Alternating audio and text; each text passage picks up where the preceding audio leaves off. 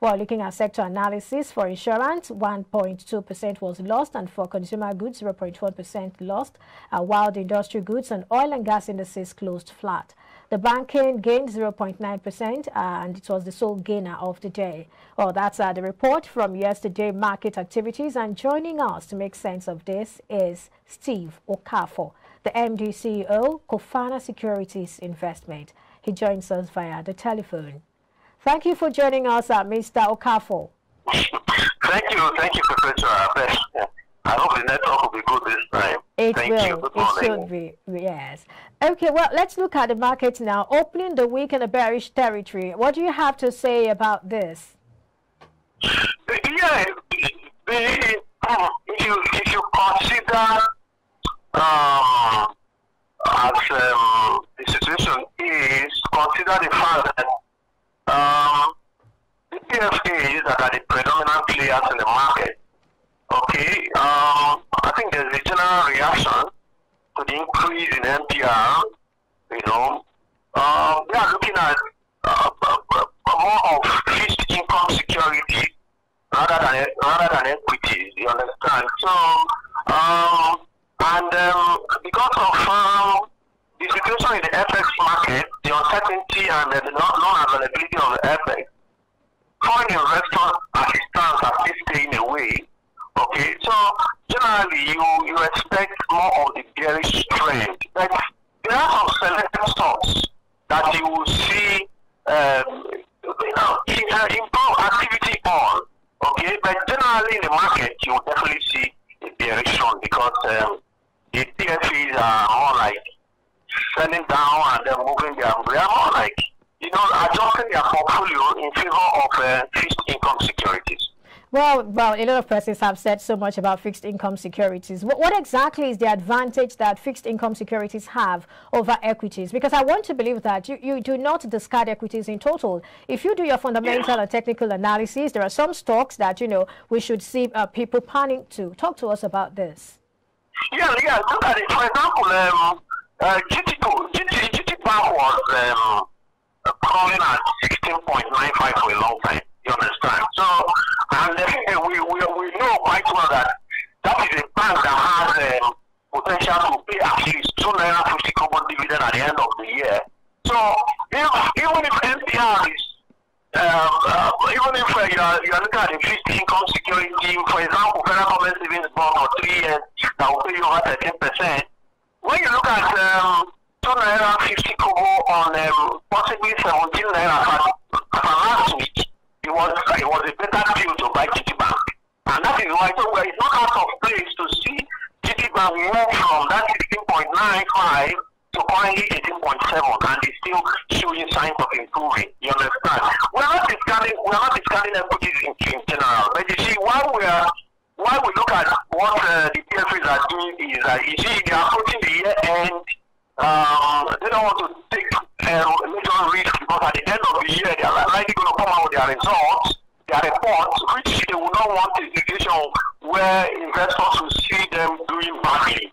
You understand? But equities generally you can't discount the importance of equities because you know, to give you a little point that people don't seem to understand.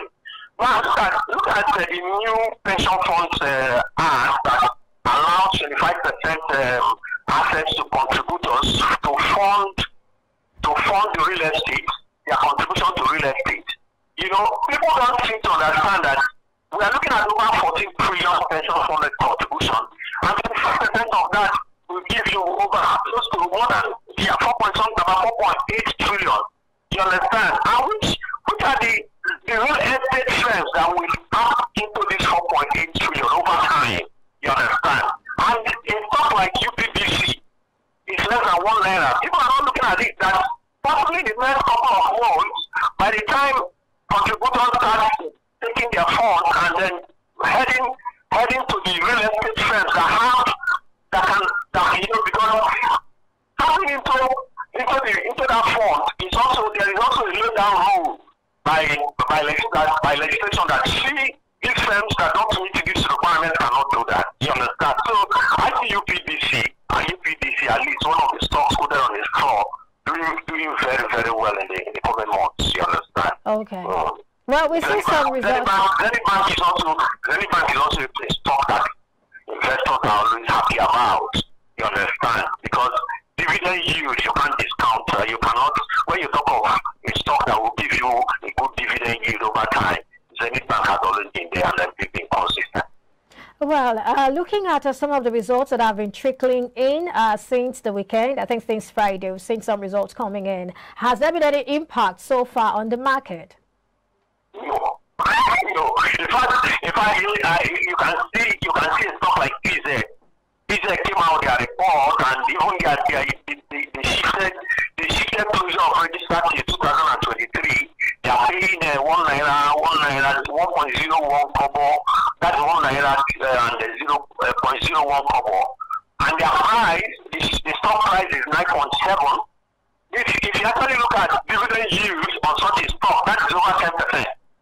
But it's not moving prices at all. Investors are just,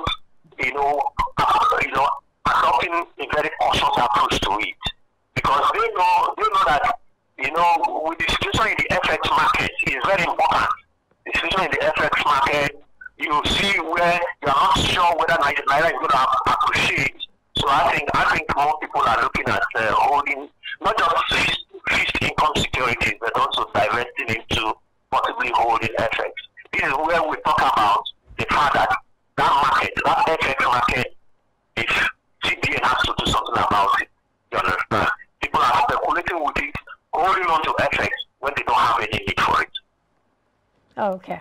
Well, very quickly, let's look at Airtel losing 10% yesterday. What was responsible for that sentiment? Yeah. Don't forget that sometime last year, even Airtel was left. The price of Airtel. In fact, I remember in the peak of COVID-19, even that figure, which are experiencing COVID-19 in 2020, Airtel was as low as 500 naira. You understand?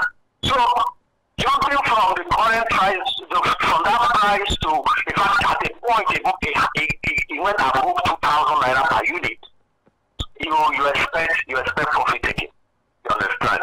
And don't also forget that Airtel is competing in the market with other stocks. When investors look at dividend yield on the particular stock and it's not competing favorably with other stocks, there is a tendency to sell that stock and realign your portfolio, readjust, and then move closer to the ones that will give you dividend yield that will compete with the money market. All right. Well, the inflation figure, of course, was released yesterday, where we have inflation hitting a 17-year high of 20.77%. With that in mind, what should we be expecting from the market? That is what we're talking of. You see, right now, there is no investment.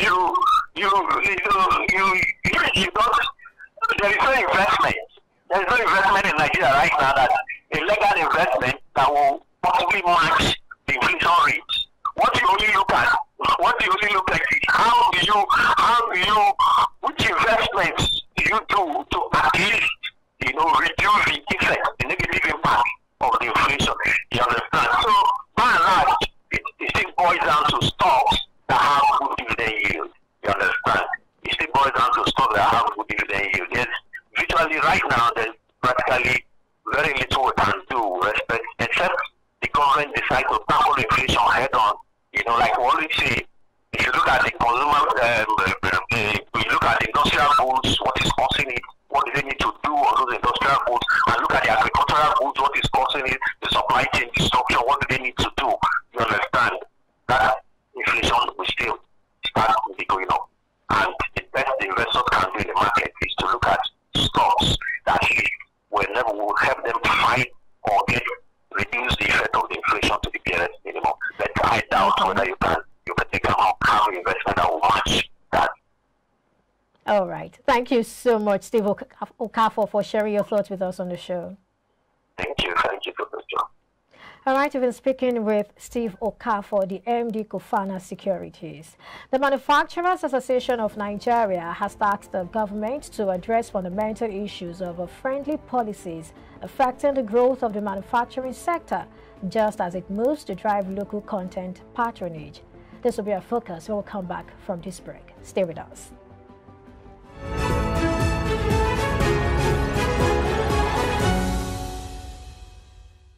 The Manufacturers Association of Nigeria, MAN, has tasked the government to address fundamental issues of unfriendly policies affecting the growth of the manufacturing sector.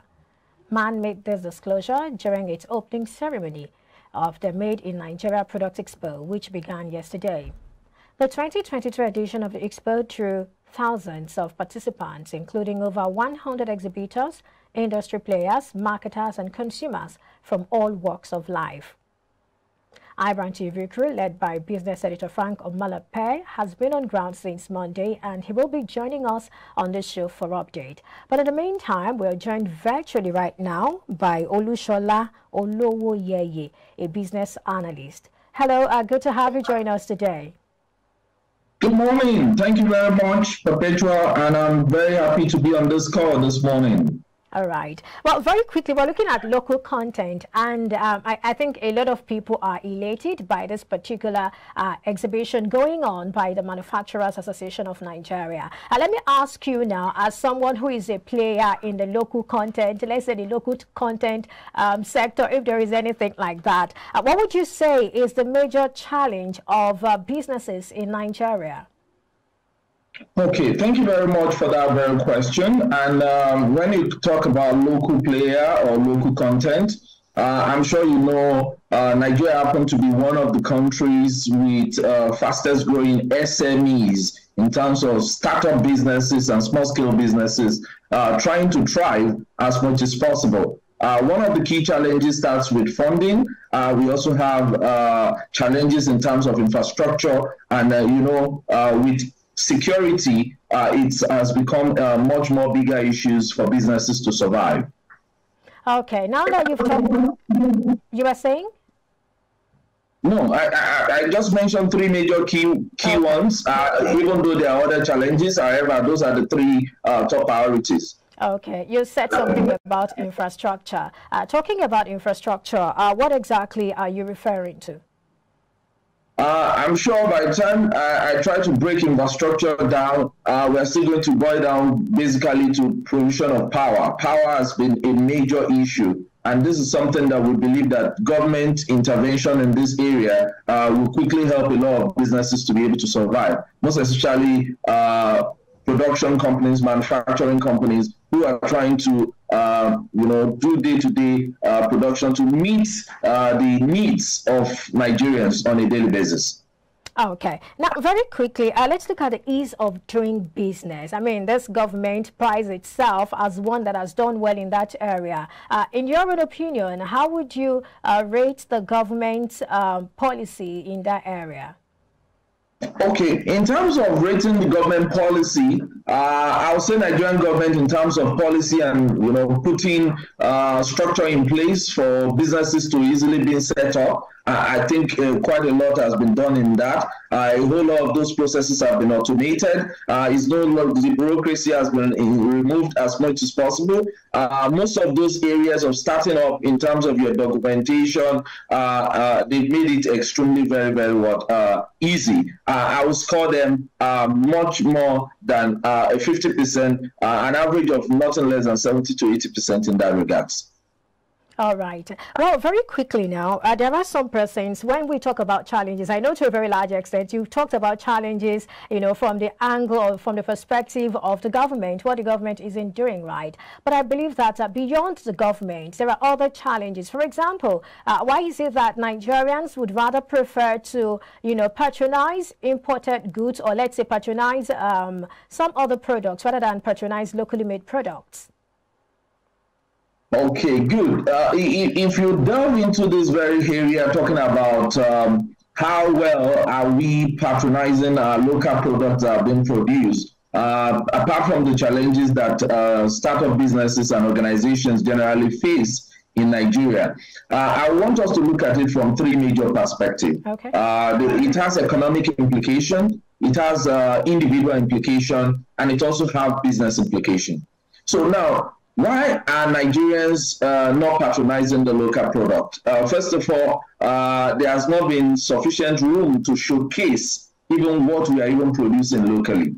There should be a platform that allows every locally product to easily be showcased for everybody to be able to know what is even going on around you. We need to showcase what we are doing locally to the world. Our people needs to get to be able to accept even what we have. How many of them are even aware that some of these things are currently being produced, even though on a small scale level? So there is need to push for more awareness in order to be able to get even more Nigerians to be able to patronize the local products that are available. I'm sure with what government has done through the CBN in the last few months to a year now about making so much publicity and media about locally produced rice has made Nigerians to get to accept more that locally produced rice is what we have been relying on in the last 5 to 6 years of this administration. So there is this need to showcase what is going on locally so that most of these businesses will be able to thrive. And if Nigerians are now relying more on locally produced rice and is what we are consuming, I'm sure you can see the impact that it has reduced the amount of our importation of foreign rice, and that has helped us to be able to grow the economy and create more jobs in the process of doing that. So the government needs to intervene in this area and create a platform that allows every SMEs, every small scale businesses, medium size, and to be able to showcase what is currently going on, so that we can gain more acceptance locally. All right. I think I'd like to come in here. When you talk about rice, we know that the rice wasn't just about showcasing. We saw policies. We saw the government making moves, talking about the border closure and all that. And it was all geared towards achieving this aim, which, of course, to a very large extent, many believe has been achieved. So are we saying that we would need the government to go through the same route in dealing with, other sectors or other products? Thank you very much. You are very, very apt in that your comment. When we say government intervention to be able to support locally produced products, it cut across all the lines of right from policy making sure that they set the tone from the top, getting actively involved in promoting the local product. So when I use the word showcasing, they need to show total commitment right from the policy they make, the actions that they are following up with it, and ensuring that this entire value chain is such that government is in total support, and they are pushing it from the funding, from the infrastructure, from even government utilizing this product, actively. All right, thank you. So not that they are telling us to go and use it and then they are using something else. Okay, well, that's okay. Please, like I said earlier, I'll be joined right now by our editor, that's our business desk editor, who is live at the 3-day Made in Nigeria exhibition, and he'll be sharing some thoughts, or he'll be sharing updates with us. He'll be telling us what's going on there, what's happening right there. Please stand by, Mr. Olowoyeye. We're still with you, but we want to hear what's happening at the exhibition. Okay, thank you very much. All right. Well, we're not joined by iBrandTV senior business desk editor Frank Omalape, and then of course he'll bring us up to speed with what's happening right there. When we come back, we'll be able to connect with him. Stay with us, don't go away.